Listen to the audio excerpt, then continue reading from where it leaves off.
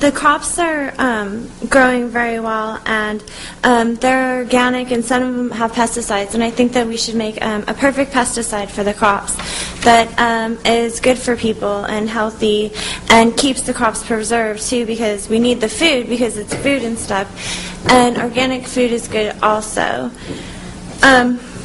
And the businesses downtown really need to lower their rent, because if the rent was lowered, those people would really have their own businesses. They have enough stuff. They're very good at making things. They're like experts. They're really good.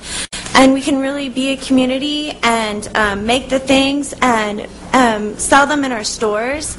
And I really believe that it can be a California thing, that it can really work out, because we can be rich in cotton and mining metals and silkworms, and we can make things. We can make things, cars. The machine can make it for us, and we can have the community and the city in San Francisco, and we can make things and put them in the stores. On the East Coast, they have slaves, and they believe in slavery and made in China, but on the West Coast, the new West Coast, we don't believe in that. We believe in the union, and that's what we are.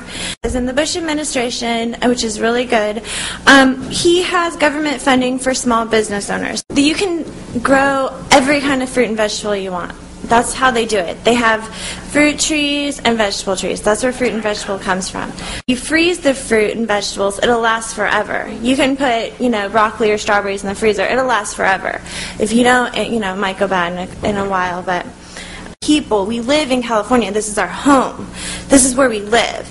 Growing food is so good for the people because it's free. All you have to do is pay the farmers and pay for the land. But why do we have to pay for the land? The land's free. It's new land, I mean, do we have to pay for the land? Do we have to pay rent? Do we have to pay? The food's free. So we should just sell it at the farmer's market.